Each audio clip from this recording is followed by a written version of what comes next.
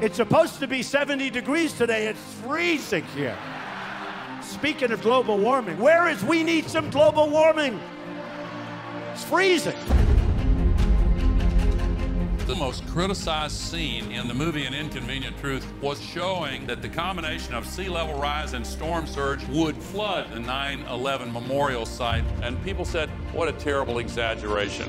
Hurricane Sandy slammed into New York City last night, flooding the World Trade Center site. Storms get stronger and more destructive.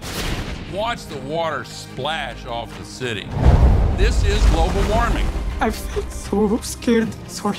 Despair can be paralyzing, but this to me is the most exciting new development. We're seeing a tremendous amount of positive change. The basis is there, but it's still not enough. It's crunch time at the climate change conference in Paris. Still some really tough negotiations going on. What would it take to shift to renewables? I'm talking about breaking the impasse. Virtually every nation in the entire world agreed to get to zero greenhouse emissions. It is unprecedented. It's time to put America first. That includes a promise to cancel billions in climate change spending. Our plan will end the EPA.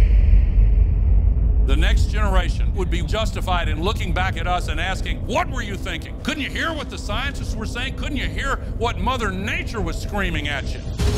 This movement is in the tradition of every great movement that has advanced humankind.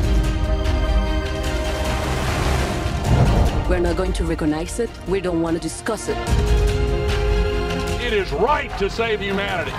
It is wrong to pollute this earth. It is right to give hope to the future generation.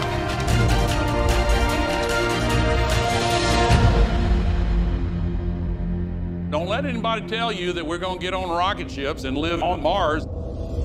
This is our home.